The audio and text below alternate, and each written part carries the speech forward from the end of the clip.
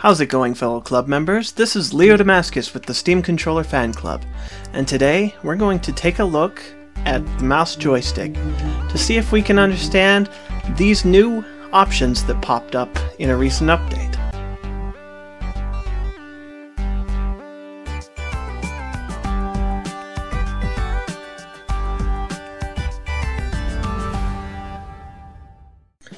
The first question to answer when talking about Mouse Joystick is, what exactly does Mouse Joystick mean?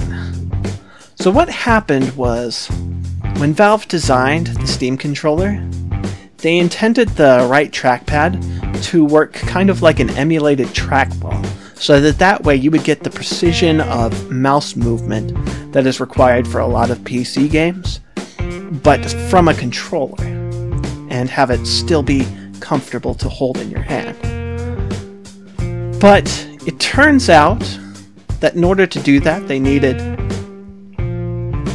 games to support mouse camera movement at the same time as regular gamepad movement. And a lot of games just didn't support that. So, what they decided to do was come up with this Mouse Joystick option. And what that does is it sends the equivalent joystick commands, the equivalent right analog stick commands, that would create the kinds of mouse movements that you do with a trackball. And it's something that's very clever and a good way to make use of it. But at the same time, because it was a Mouse Joystick, it meant that you were dependent a lot on the in-game sensitivity, so they'd usually just tell you to crank the heck out of that thing. Or you would be dependent on these joystick X output value or Y output value minimums right here in order to be able to get rid of any dead zones or get some actual movement out of the thing, or be able to crank it down in order to get the precision that you needed. But let's actually take a look at what these do. First thing that we're going to do is crank these down to minimum, and then we're going to see how that affects in-game. This is Transformers Fall of Cybertron. It's one of those games that has those same kinds of things, and you can see when I put the minimum down that it barely moves unless I do these really big movements. And most of the time I can move and it won't even move at all. So that's definitely a bit of a problem. Now if we go back in and we crank this up all the way, you're going to see that we have a different kind of problem. So get that cranked up, resume game, and you'll see that now we have this kind of jerky camera movement when I'm moving very slowly, and it's also doing a whole lot of movement. And that's because that's setting the minimum amount that the configuration software is going to say that you're pushing on this emulated digital joystick that they're creating. So normally you want to have it somewhere around where Valve has it. And then in the most recent updates to the Mouse Joystick settings, they created this enhanced small movement precision and this custom movement curve.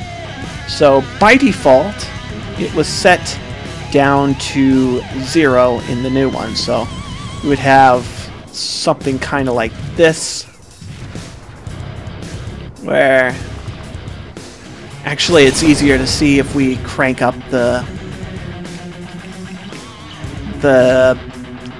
X output value and Y output value here. So I'm going to do that just to exaggerate and make it clear exactly what this small movement thing is doing. But you see, anytime that it detects a movement, there's this big jerk into the general section that it's sending to. So you'd have something of a jerky movement with the way that it was originally set up. Now, if we are, however, to crank this enhanced small movement precision thing up to max,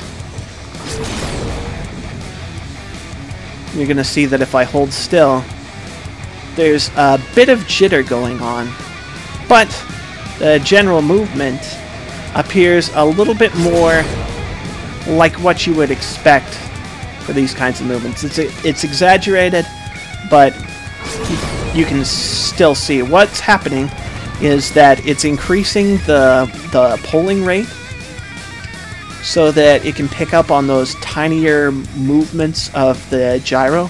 So normally what you want to do is have it somewhere in the middle so that if you're holding still enough, it will mostly hold still. Let's see if we can figure out a good way, but you want to be able to hold still when you're not moving, but also be able to move fairly well and in fairly small increments when you're moving in general. So there's still a little bit of jitter there, but it's not enough that I would really care if I had the joystick output values right where I expect them to be. And anyway, that's what the small movement precision does. The next change that they made is this custom response curve. So you can see that right now I have it set to the lowest possible setting. And if we can get back in game, you can see that allows me to do these very small movements. But if I were to crank the heck out of this, you see that graph visualizes kind of what it's doing. What it's going to do is try to reach max a lot faster. So let's actually set these back to the default because I think it'll be clearer that way exactly what's going on. We'll set this right back to the bottom so that you can see there's kind of a stickiness going on here. But if we go in here and we max out the custom response curve, that's going to bring us to that max value a whole lot faster. And so you can see we have a bit of an increased sensitivity, but at the same time, because we don't have the minimum maxed out, even though we're getting that speed, it's not as clunky with these small movements. So here's the way that I recommend doing the mouse joystick. I usually try to keep the output values at their minimum values, and I kind of like a strong sensitivity. So I like to do the custom response curve about as far as I can without seeing an appreciable difference in the minimum, probably about there. And then for the small movement precision, I found that for me, it's about 8 ticks back is what I prefer to see. 1, 2, 3, 4, 5, 6, 7, 8. Now let's do 2 more. So if we go in here, that feels much better.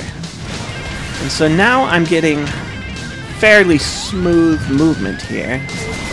And again, if it doesn't quite feel right to you, you can change those settings and be able to figure out what looks good to you.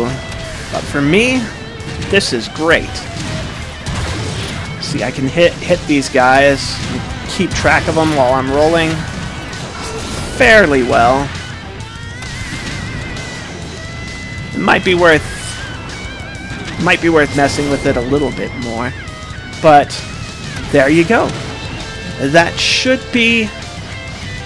help those of you who like to play these games without access to the gamepad and the mouse at the same time, so that you can make full use of the Steam controller.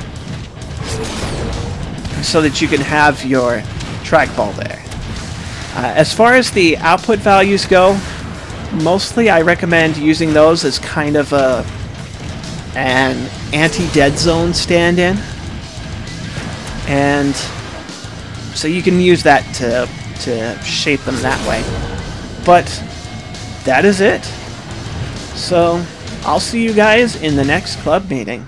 This is Leo Damascus, signing off for now. Take care, guys.